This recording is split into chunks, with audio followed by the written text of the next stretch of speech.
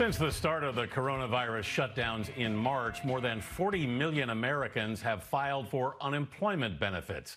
But we may be turning a corner. New York City, the country's epicenter of the outbreak, announced the first steps for reopening. Our lead national correspondent David Begnaud reports from Lower Manhattan. We think a minimum of 200,000 New Yorkers will be coming back to work.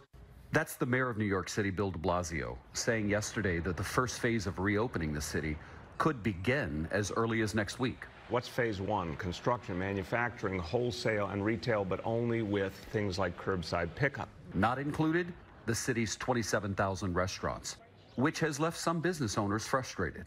Give us a little something to start with. You don't give us anything. We don't know June, July, August, when? Meanwhile, New York's Governor Andrew Cuomo promised to sign an executive order that will allow business owners to deny entry to anyone not wearing a mask. That store owner has a right to protect themselves.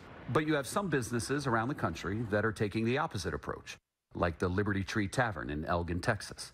There's a sign on the door that says if people feel that they need to wear a mask, they should stay home until they feel that it's safe. 24 states reported increases in their average new COVID-19 cases compared to 2 weeks ago, including Alabama, which has more than 5,000 new positive cases of coronavirus in the last 14 days. And in Missouri, where crowds of people went to a Memorial Day pool party at Lake of the Ozarks, we're hearing from one of those participants. His name is Antoine. We had a ball, I'm not gonna lie. But when we got back is when everything started happening. He's a forklift operator from Troy, Missouri, who asked us not to use his last name or reveal where he works. People at the party were seen crowding together, many of them not wearing masks. He says he brought one, but he admits he wasn't always wearing it. And now, Antoine says he's been asked by his employer to stay away from work and quarantine for 14 days without pay. I wasn't too happy about it. This is definitely gonna put a hit on my bills. If I would have known before I had gone to this party that I was gonna come back to 14 days no pay, there ain't no way I would have did it. That just sounds stupid on my part for going. If you're surprised to hear that Antoine's company isn't paying him, Antoine says he talked to an attorney who said, hey, listen, you either need to get a test result, and then maybe the company will pay you.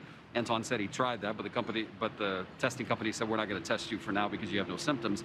Or the attorney told Antoine, listen, you need to get a doctor's note approving you to go back to work.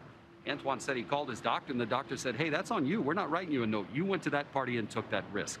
Tony, you can imagine how cases like this might wind up in the court as companies say to employees, stay home, and we're not going to pay you. No, you're absolutely right, David. That's a great report and a great reminder as well. Thank you very much.